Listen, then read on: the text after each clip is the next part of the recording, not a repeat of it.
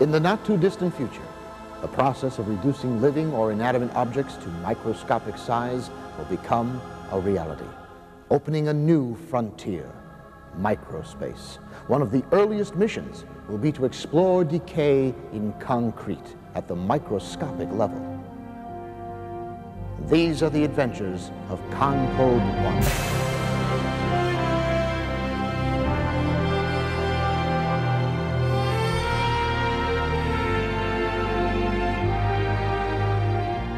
Captain's log, 1052, mission file 487. Conprobe 1 is entering a reinforced concrete structure. My mission is to locate and analyze various forms of concrete degradation for Conprobe Corporation. The objective?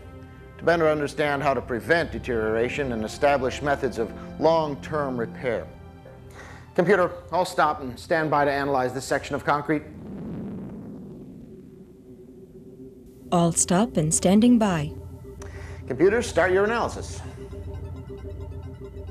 Analyzing concrete.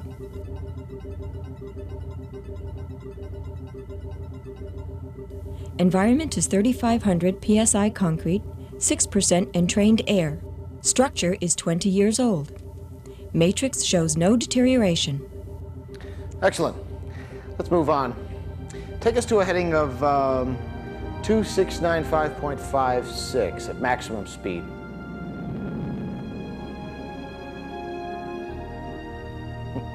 You know, no matter how many times I see concrete at this scale, it still fascinates me.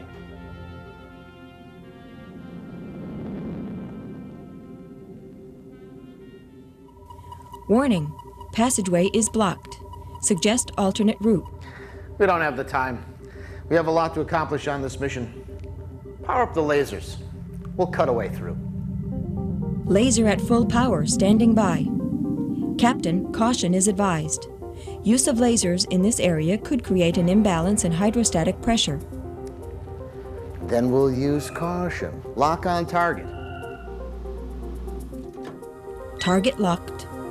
Fire.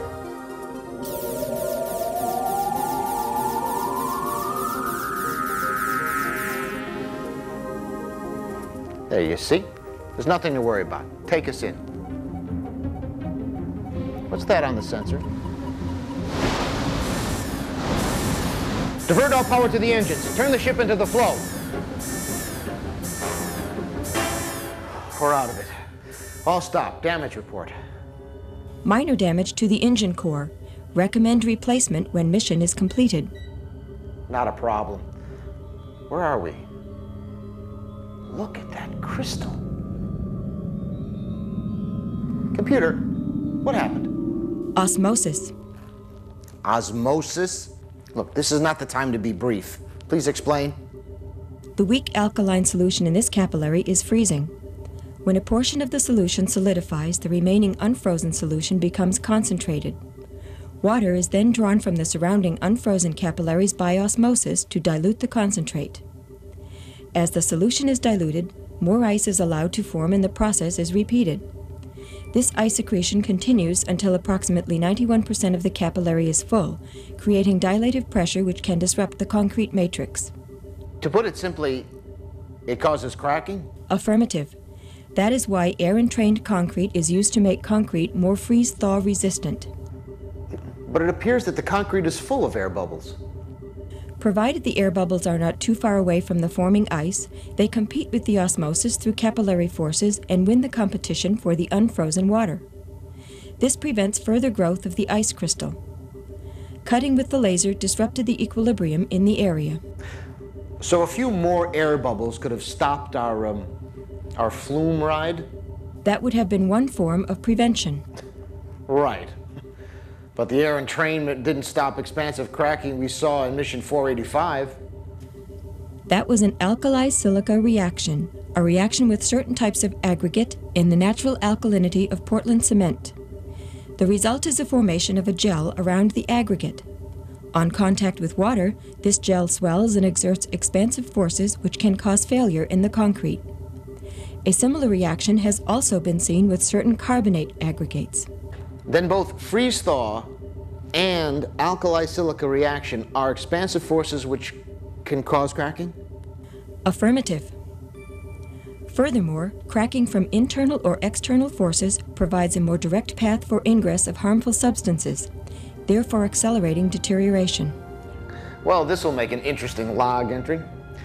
But for now, let's move on before we get into some real trouble.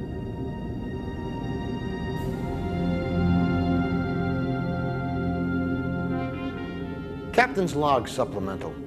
We've entered another cavern where deterioration is occurring. We'll analyze the area. Computer, begin scanning the concrete. Analysis complete. Dissolution of calcium hydroxide detected. More information, please. There are 3 common forms of chemical attack that decay calcium hydroxide. Carbonation is responsible for the decomposition being experienced at this site. Carbonation? In concrete? Please explain. Carbonation is a reaction between carbon dioxide and the concrete. Carbon dioxide is introduced either from the atmosphere or dissolved in water. Display on screen the consequences of this reaction. Carbon dioxide reacts with all the major constituents of hydrated Portland cement to form calcium carbonate. Carbon dioxide introduced from the atmosphere will react most efficiently when relative humidity is 50 to 75%. Below 25% relative humidity, carbonation is negligible. Above 75%, water in the pores restricts carbon dioxide diffusion. Carbonation from the atmosphere is pretty dependent on relative humidity. Is this as slow as it sounds? Carbonation will progress 1 millimeter a year in good concrete according to the American Concrete Institute's Manual of Concrete Practice. What problems can we expect? First, an increase in the concrete's permeability allows greater access to carbon dioxide and other destructive substances. Second, the reaction results in a drop of the concrete's pH, which is typically 13. Once the pH falls below 10, corrosion of embedded steel is accelerated. Computer, you said there were 3 forms of chemical attack. Affirmative. There are 2 other forms of calcium hydroxide dissolution. First, calcium hydroxide is partly soluble in water, 0.185 parts per 100 parts water at 0 degrees centigrade. Over time, water can leach away the calcium hydroxide.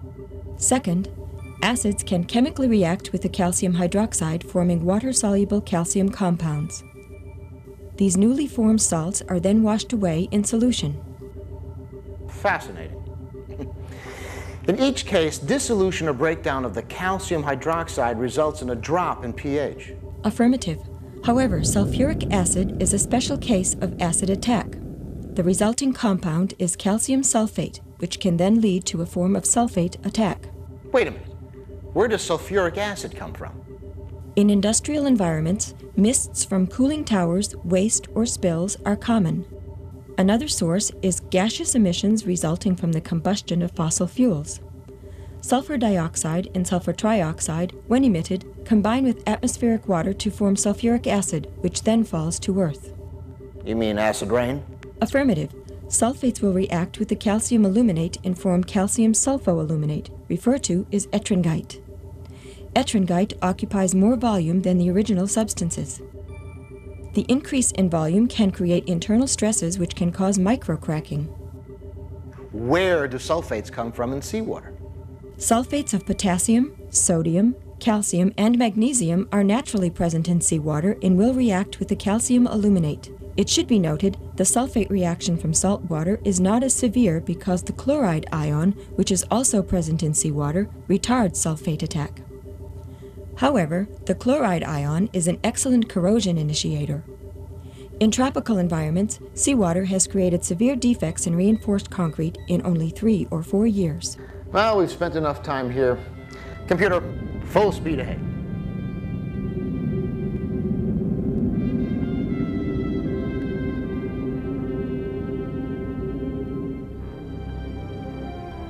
What do we have here? Hit the spotlight, computer. I think we have found a rebar and it appears to be corroding. Display an overlay of good rebar to what we've discovered here.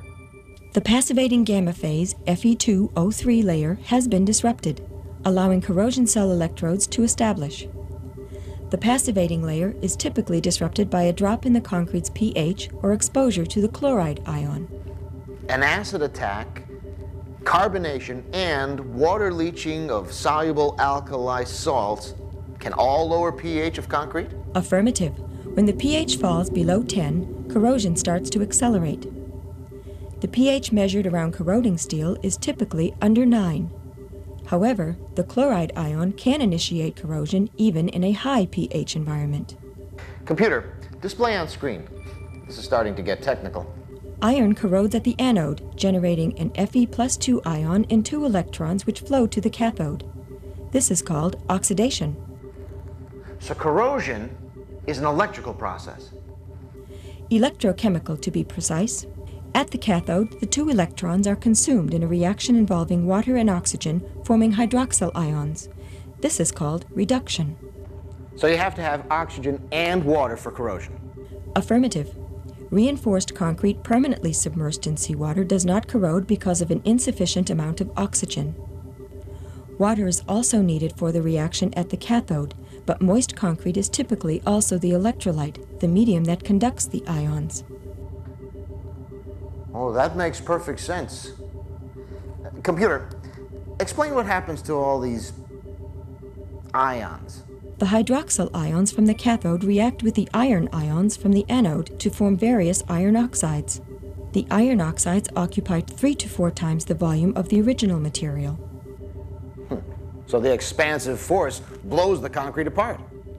The forces resulting from an increase in volume can cause spalling, cracking, delamination, and in extreme cases, structural failure. Before we begin our journey back, let's review what we've covered so I can update the log. I have created a chart for this purpose. Now this chart displays the principal forms of concrete degradation that we've encountered on this journey. Freeze-thaw, alkali silica attack, carbonation, leaching of soluble salt, acid attack, seawater exposure, and corrosion. Computer, what's happening? The ship is caught in the electrochemical process. Reverse engines, get us out of here! Unable to comply, the ship is acting as a form of passive cathodic protection. There must be a way to stop the power drain. I've been in worse spots than this. There's got to be a way. Computer, shut down all power except for life support. Affirmative. Shutting down all power. Mayday! Mayday! Come in, Conprobe control. This is Conprobe 1. Do you read me? This is Conprobe 1.